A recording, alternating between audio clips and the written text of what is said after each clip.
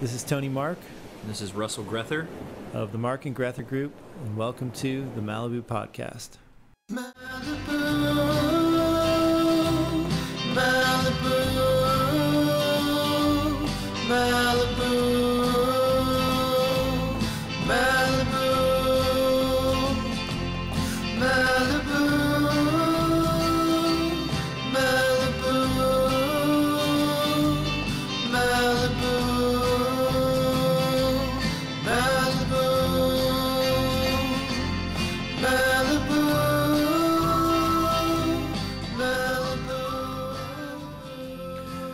All right, this is Tony Mark and Justin Cumby of the Mark and Grether Group. We're welcoming my friend Matt Rapf to the Malibu Podcast today. We are starting a series called People's History of Malibu. And so my idea of that is that the Malibu I grew up in the 70s and 80s was very different from the Malibu of today. I still love the Malibu of today, but it is very gentrified. It is significantly less Wild West.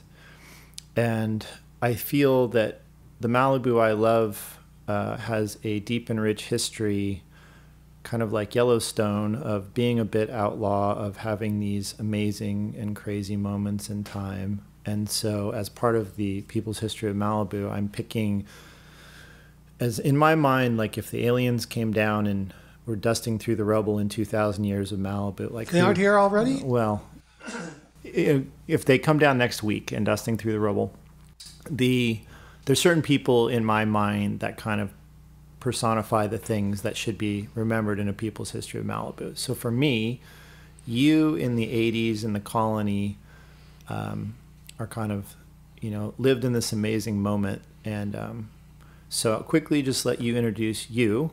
So Matt, introduce Matt. I am Matt Rapf, born 1962 in Malibu, well, in a hospital, but lived in Malibu Colony in 1962. Was there for many years. I am a real estate broker in Malibu now, going on 35 years. Father of 2 teenagers and husband to Jill Rapf. I live here in Point Dume. Excellent.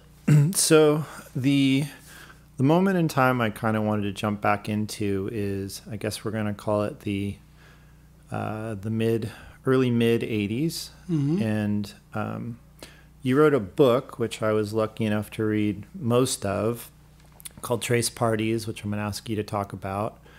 Honestly, it is absolutely one of my favorite books, and I can only wait for the day it gets published so I can read it over and over like I read The Hobbit and Tolkien.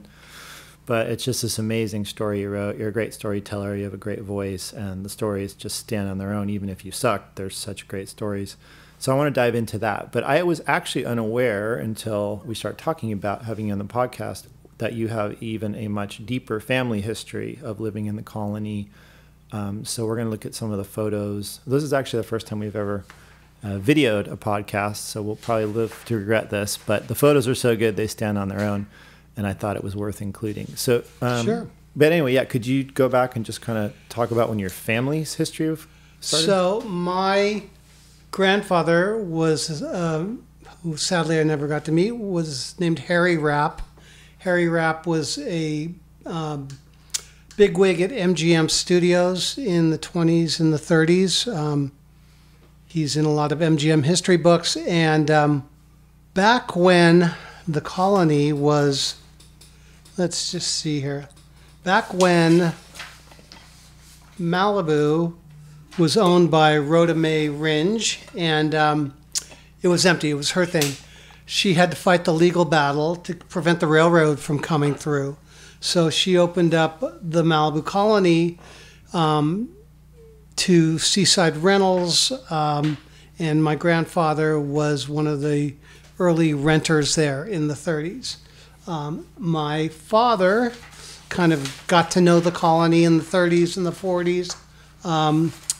Here's a picture of him and one of his friends on the beach. And he developed kind of a love for the beach. He became a fisherman. So when he and my mom married, they bought a house in 1958 in the colony, and raised my I I have 5 older brothers. They're all half brothers. They each came from different marriages of my parents. So, photo of them in 1962. I'm the little squirt in that photo. So, we were there, and I was born in 1962. Our family would move around to different places in the colony, based on the size of our family at the time. My brothers were 12 years older than me, so some would go to college, some would go to boarding school, and we lived in about 5 different homes until we finally built number 120, which was at the south end of the colony. We built that in 1971. That was overlooking Surfrider Beach and Third Point, and I was 8 or 9 years old. So I grew up surfing, and I had this incredible house that, that I was so fortunate to be raised in. And I'd walk out the door, and I'd either go surf Third Point in the 70s, or I would go to Old Joe's. But either way, I was a beach rat. And so, that's kind of the story. Just grew up there. The colony was a fantastic place to grow up. It wasn't as high profile or as shishi as it is today. There was a lot of families, a lot of kids, and just a great sense of community. You knew your neighbors. You could count on your neighbors.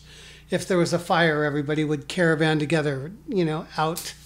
We were just tight, That's kind of my experience with Broad Beach in the late 70s and 80s. It was, more of a community the way I remember it anyway, Mm-hmm. and definitely a less shishi, and, people would ride horses on the beach. We used to ride our motorcycles on the beach as kids. It was just, ride our bikes down Mm-hmm. to Trancas Bar and Grill and watch Neil Young and Crazy Horse play from outside. And it was just a really amazing era in Malibu, which I guess I'll always miss a bit, So I actually, again, had no idea about your deep, deep family history in there. And so, growing up, we both come from real estate royalty.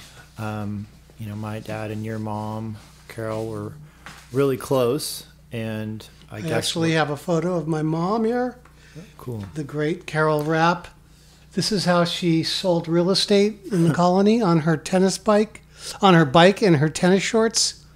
My dad absolutely loved your mom, and so he would always tell me stories about real estate and how real estate, that the people that thought they knew what they were doing had no idea, because Carol Rapf sold more real estate than all of them put together, and she did it between tennis lessons when it was convenient on her bike, Mm-hmm. and that she absolutely ruled the colony, and that don't cross her, don't get upset if you can't schedule a showing, because you'll never get back in the colony.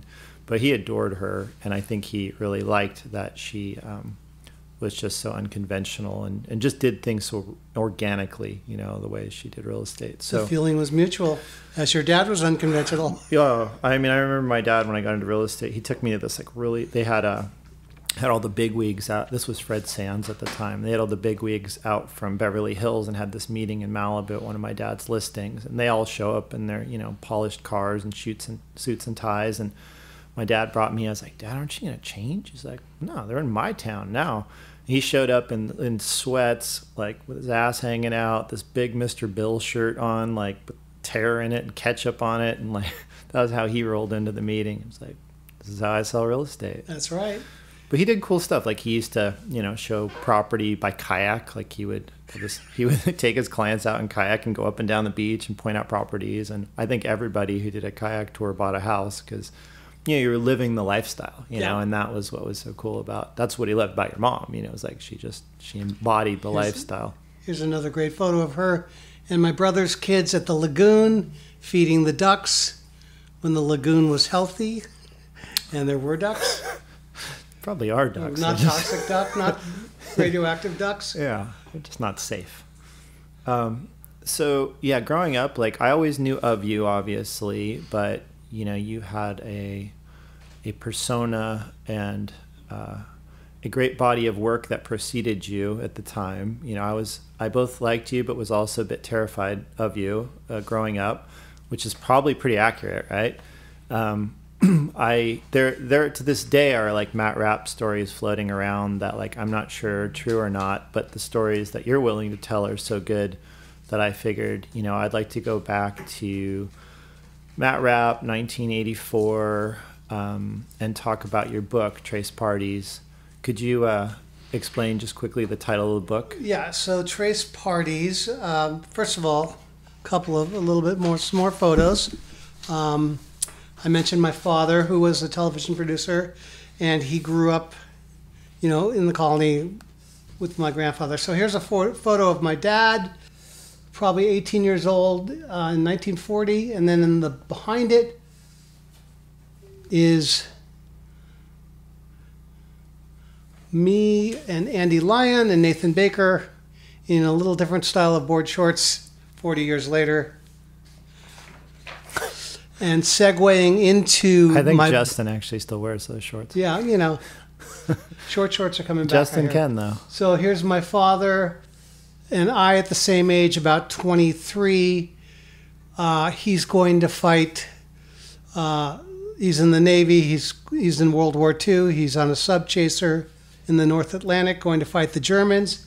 And I, in that photo, am in my board shorts about to go fight the Kooks at Third Point to establish dominance. So similar storyline. I grew up, as I mentioned, I was surfing Third Point. I was a little kid and grew up with these larger than life surf figures, and they were sort of my second parents. I watched them, how they kind of ruled and established order and created etiquette, and sometimes would have to crack the whip, and it was ingrained in me. So somebody passed it down to them, and they passed it down to us, and we've passed it on, and it was just sort of about respect, and it was just an understanding, and things seemed to kind of work smoothly that way, and violators would be dealt with, and sometimes nicely, sometimes not so nicely. So here's a photo of me about 16 years old surfing. That's the old Joe's Rock in front. So growing up in Malibu, any of the kids here will say the same thing. We were in a beach culture, and Malibu, as I say in my book, is kind of the opposite of real life. You grow up here retired, and then you come out of retirement for a short time, hopefully to retire soon. And, Malibu's funny because it's like, really, if we look at it and we look at our clients, people come here, they move here, they live here, they buy here after they've made it, And so, we as kids didn't really understand it. We just thought we'd snap our fingers into being a studio head or something, and slowly the idea that you had to work hard, and some of my brothers moved away, and I know other kids, brothers who moved away because they thought it was not really reality, and I'm like, what? This is reality. I don't even know what's out there. I'm not leaving 90265, but because we were also drawn to the ocean. It was the one place where everything made sense. So my book is about a time in the early 80s when I was going to college and I had to take a gap year. Actually, it was a gap decade or two. You got thrown out of college? Because, they weren't really interested in my study habits at UCSB. And I got to tell your famous UCSB quote. I tell everyone this quote. What? That if you can graduate from UCSB, you can do anything. You can do anything, because everything they throw at you at UCSB, you either dodge and duck or you catch. And what I love about the quote is that you didn't graduate initially. I didn't graduate. Which is kind of what my book is about. I went back to college in my 40s, but I was asked to leave UCSB, and I came home that summer to kind of reflect on my life and get my act together and just kind of chart a new course. However, my parents were planning on going to Europe for 2 months, either for a vacation or just to get away from me. So, it's there was this equation where, like, empty house, 1983, punk rock, Valley Girls, Waves, or get your act together and have sessions with your psychiatrist, Dr. Bender, ironically named.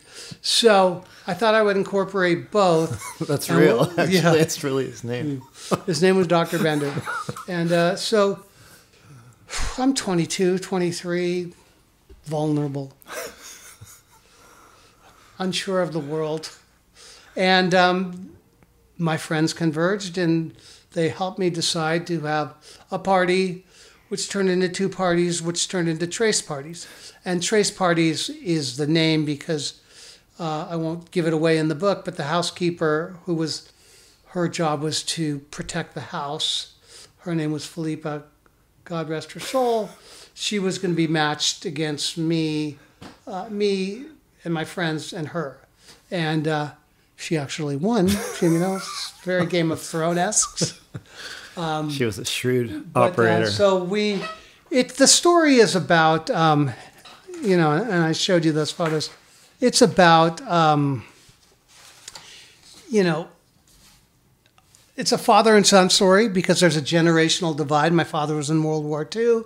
I was in a war of my own making. We didn't understand each other. We didn't get each other. My mom loved me no matter what I did. And, it's a coming of age story. It's essentially about how you survive paradise. Now, there's a few specific things from the excerpts you sent me that I love so much. So I wanted to ask you just about a couple of them, and then I know you had an excerpt. But so when you get kicked out of the house, Social Distortion. Were they in the book? Social Distortion, was that summer, or is that? I don't remember. The lyrics are peppered through. Yeah, the fact that you had Social Distortion play at any birthday party is legendary. Yeah. So that counts for sure. So there's this part in the book where you get caught, you get outed for the Trace parties, and you get thrown out of the house. So your version of getting thrown out of the house is you go live on the beach next door to the house, and the maid, your mom has the maid bring you sandwiches so you don't starve. Well, here's the story, and this is a big part of the story, is that the other main character, aside from my friends, is I don't want to. His name was Chester, and in the book his name is Charlie. I don't want to call him homeless because it was more like he was dwelling challenged. He lived on the beach next to our house for 17 years. And he was sort of the protector of the area between my mom's house and the lagoon. And he kept that. Let's see if I have a photo of him. He kept that. A bit like the mystical sage, too. Yeah, a bit like a mystical sage. He kept that area completely to himself. Here's Chester and I when we're older. So, he's a bit of a foil for me in the book because I'll come to him with my high-end problems, and he's dealing with no toilet paper in the lagoon bathhouse, or being hassled by the sheriffs. But he was somebody I was really fascinated and drawn to, and it was like a juxtaposition, a contrast between two societal ends. There was the very wealthy in the colony, the woman who didn't want to step on the beach because there was seaweed. And there was Chester, who was part of the ecosystem, and he had little, but he was so content. I love that part in the story where the maid brings you sandwiches and you offer it to Chester, and he only takes half. I just thought that was such an amazing, Actually, that's not I'll clarify a little bit. So I used to see him, and I'd sit out from the kitchen and look at him, and I'm like, because when he first showed up, I was like, who is this guy? There's a homeless guy next to the house. And he'd look up to me and he'd nod, and I'd duck.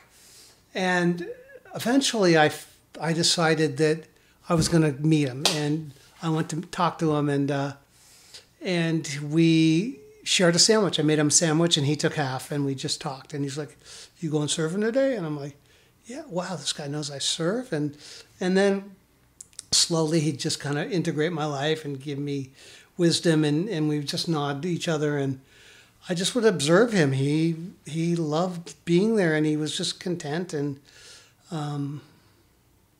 he's part of the story. He gave me there's a great section of the book about him, and no, he was a great character in your book. The other, is it fair to talk about Larry Hagman? Like, can we mention a few? Yeah, well, there's one specific story. No, we're not going to talk about that story. No, it's short. It's short. Just that one part where you tackling his plant. Can we talk about that? No, we cannot. You'll have to read the book. But I will say that. Well, there's a great. Okay, if I can't here's tell Larry, the story. here's Larry Hagman. Okay, I'll tell you about Larry Hagman. We lived on the south end of the colony, and he lived on the north end of the colony. He seems to be a character. He was a character. Before Dallas, he did I Dream of Jeannie. And I remember in front of his house was a 10-foot Jeannie bottle. And I just thought, I haven't really been around life all that much, but I don't think this is normal. So, he was in the photo that I just showed you. Every Sunday, he would have a peace parade in the Colony Beach where his friends would carry a flag of the nation. That was my other thing. Like, my dad never carried flags of the nation down the beach. He was too busy watching football or playing tennis. And Larry took a vow of silence on Sundays. He wouldn't speak to anybody. I'm not sure any of them were incapable of speaking, but they would walk down. So that was the kind of place the colony was. Just like you had this assemblage of characters. You had, here's Malibu Joe, a classic photo of, the original guy, never took money from anybody, but he was always taking care of, wore his crumpled suit. That's taken right next to our house. Watched the Little League games. But it was just this, it was not cookie cutter.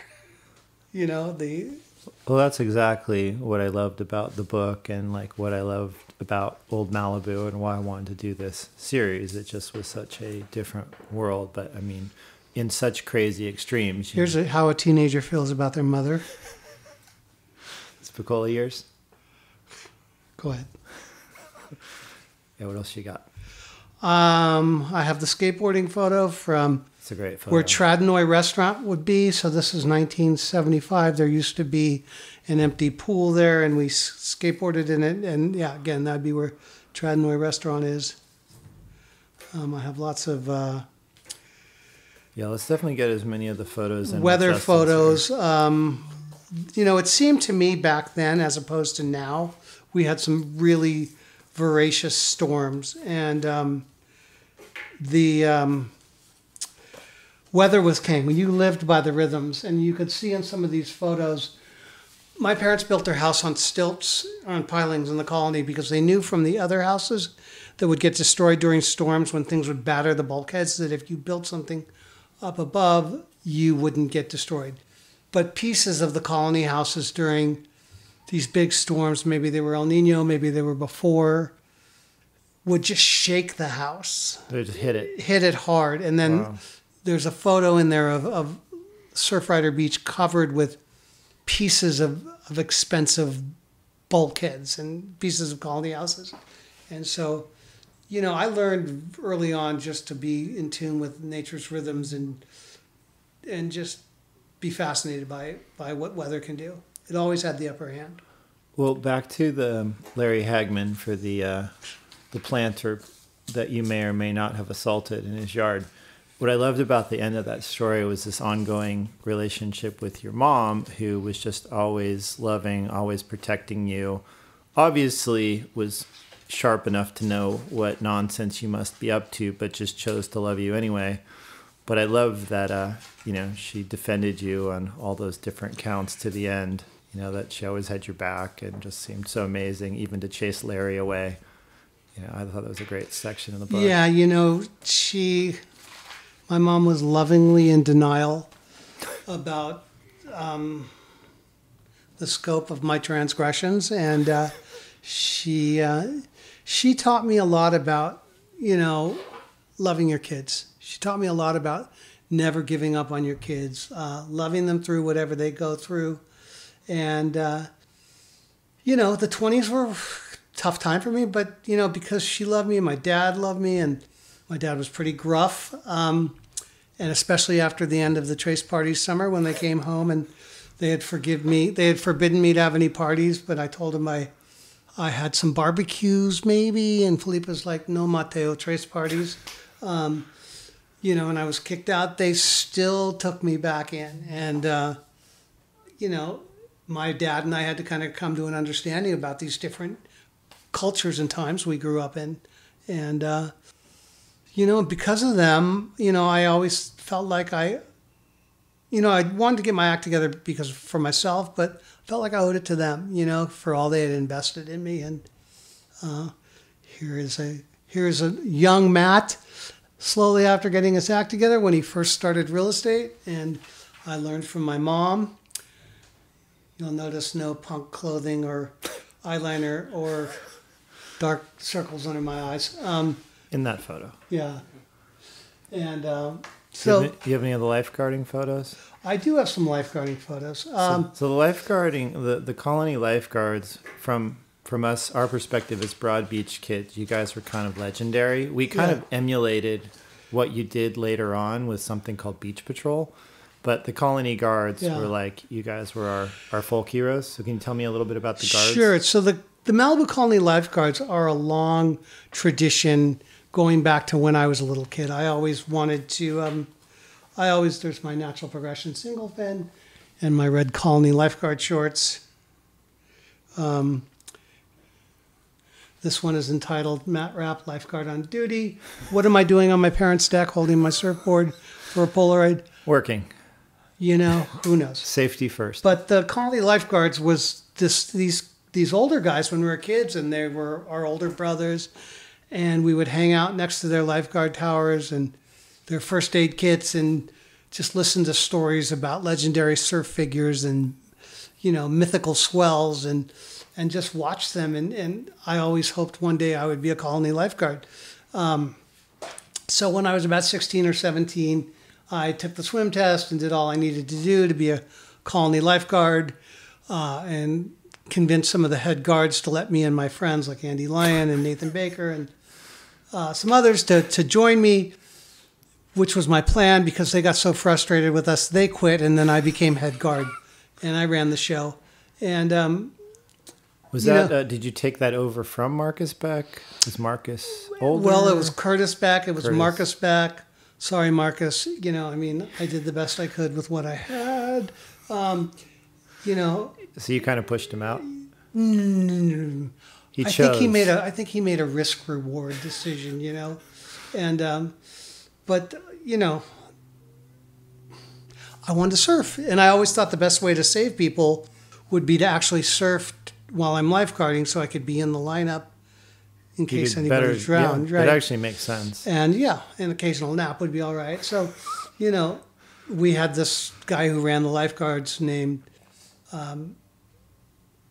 Ivan, and he got sick of our shenanigans after 5 years, and then I ended up hiring Pepperdine lifeguards. But the problem was most Pepperdine lifeguards were good in pools, not in the ocean, and so the whole program disbanded in the mid '80s. Well, but it was fun while it lasted. Yeah, no, it sounds like an absolutely amazing cast of characters. Are we losing you soon? Soon. Are there any? I want to make sure we get all the photos that we.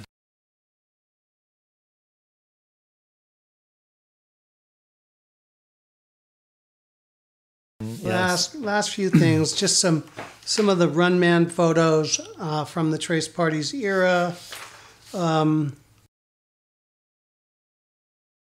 Yeah. Okay. So, I mean, from my experience with Runman, it was very similar to like my experience with Matt Rapf when I was younger. It was like these guys that I idolized, but I was also terrified of, and I did not actually know you were part of Runman until today.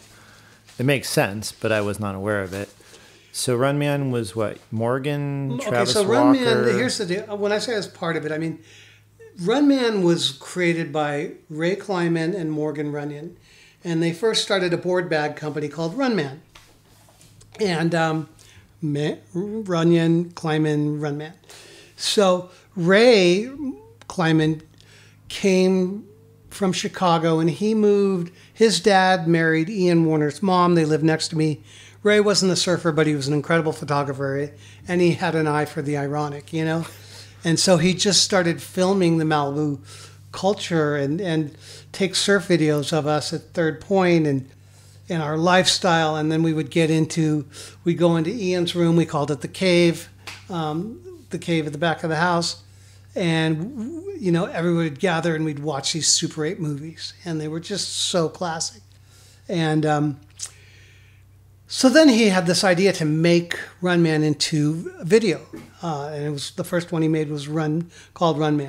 So I was a DJ at that time at KBU. I had my own show called the Mad Matt Show. And so Ray pilfered all of my records and made the soundtrack for Run Man. Amazing. Mostly from my stuff. And, you know, and then later in life, I became the minister of propaganda, and I would write things for them.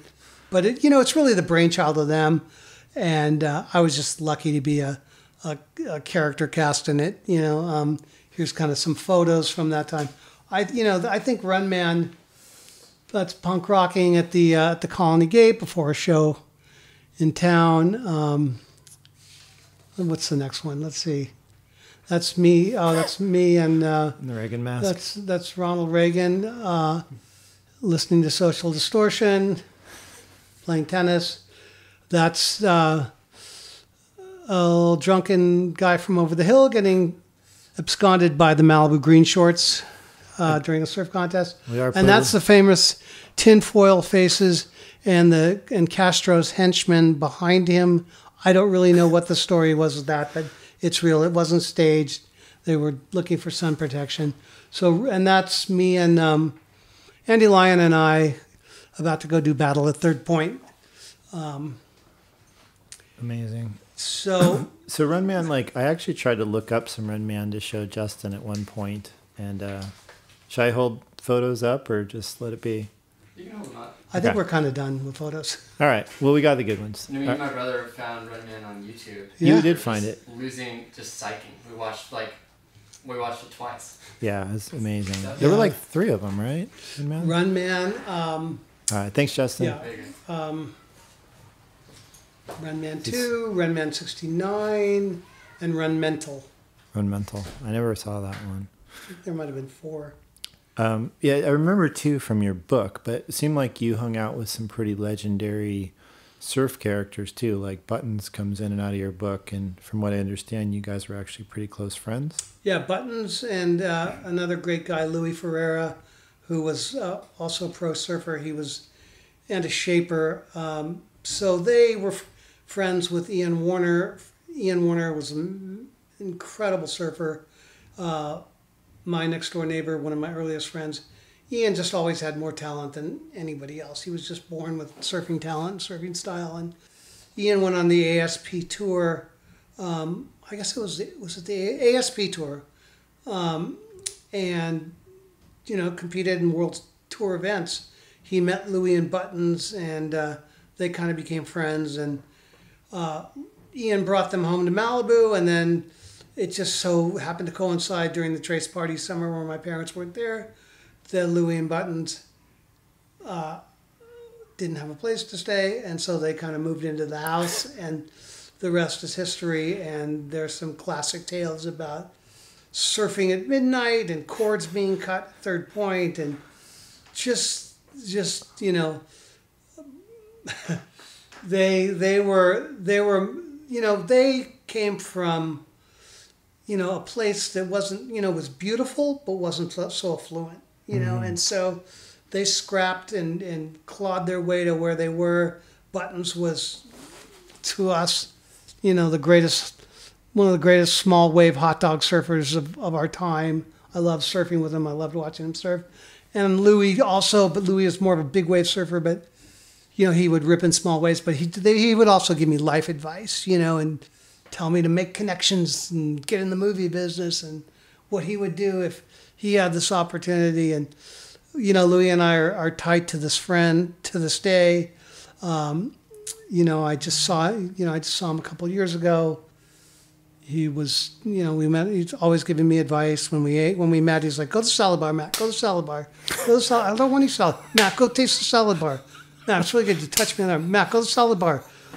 Yeah, I'll go to the salad bar. So, and then Buttons came here. Buttons got cancer a few years back. I guess maybe 2015, 2016. I have to look it up. And I heard about it, and he was not doing great. So I set him up with a place to live at my friend Simone's house, and he stayed there while he sought treatment. And it was a great time. It was not a great time, but it was really good to see him and his wife, Hiriata, and their kids. And I got to spend time with him, in his final days. And, we talked a lot, and then he passed away at St. John's Hospital.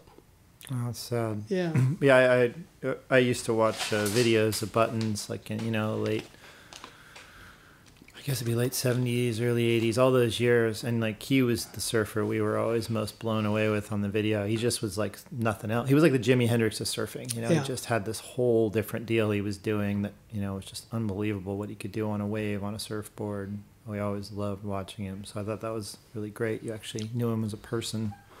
I have a picture of him on my wall, and he wrote on there, "Keep surfing." Like that's stay in the water.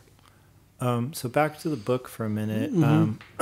I think you brought an excerpt, and I wanted to ask you could read an excerpt, but I wanted to ask you one more question before the excerpt. So in the story with the trace parties, it sounded to me like you had pretty much, for the trace parties, like it was a almost like a UCSB street party in terms of like who got in. And it sounded like those parties got to pretty chaotic levels. How did anybody infiltrate a colony party, with the security and everything that they had in there? Would you guys like tell them to open the gates, or would you invite girls that brought guys, or?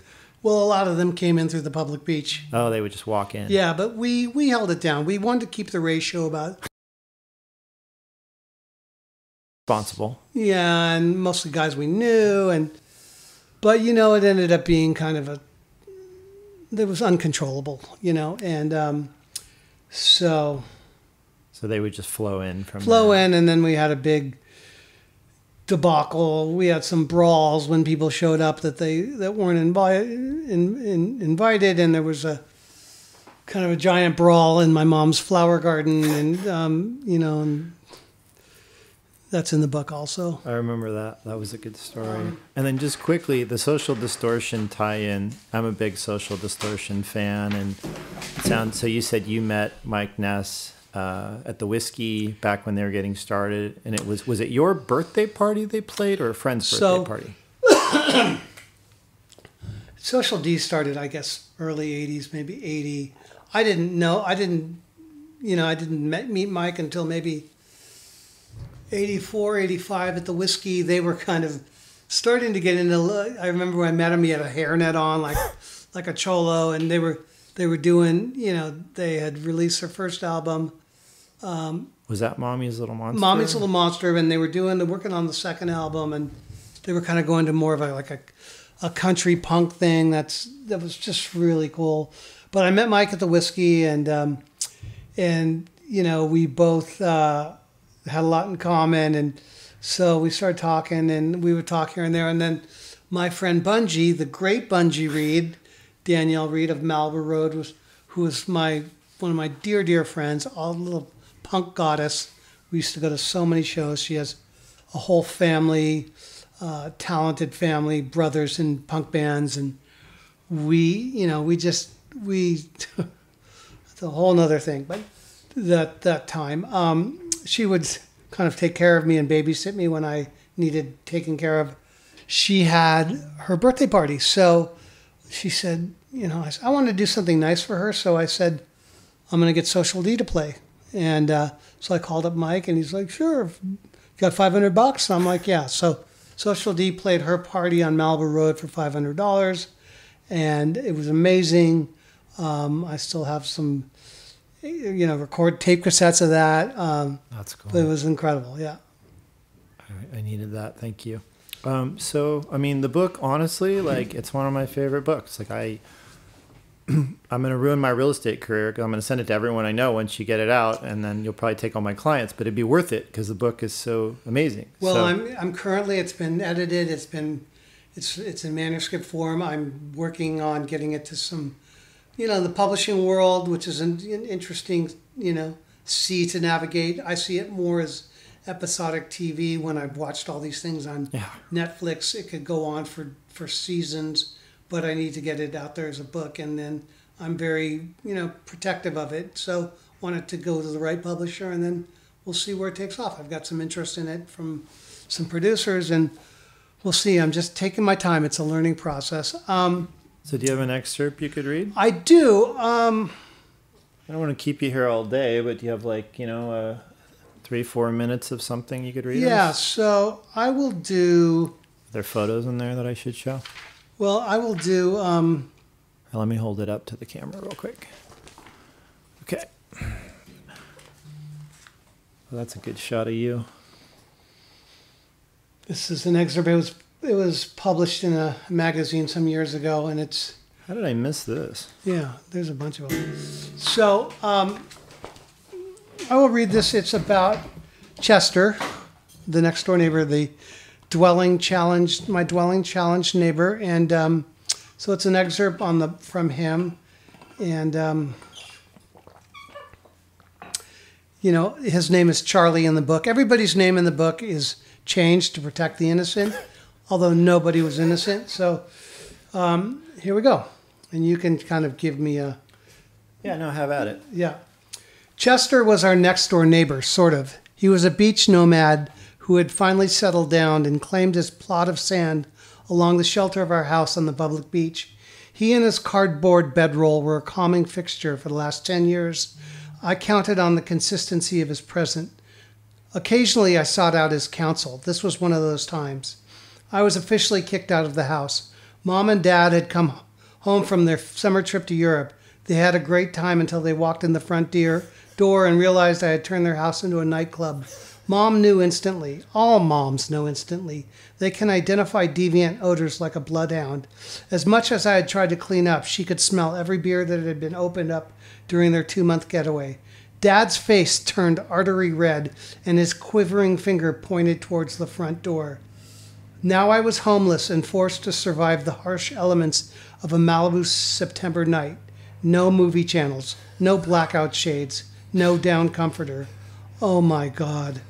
I bought a Johnny's Pizza and found Chester staring at the nighttime ocean the way most people watch TV. He had weathered skin, dark brown from endless exposure to the sun, long black hair that hadn't seen a barber in decades, along with a straggly beard housing remnants of meals and the occasional seaweed strand. He had a collection of tattered visors, his favorite being a blue one that read Malibu Racket Club across the front.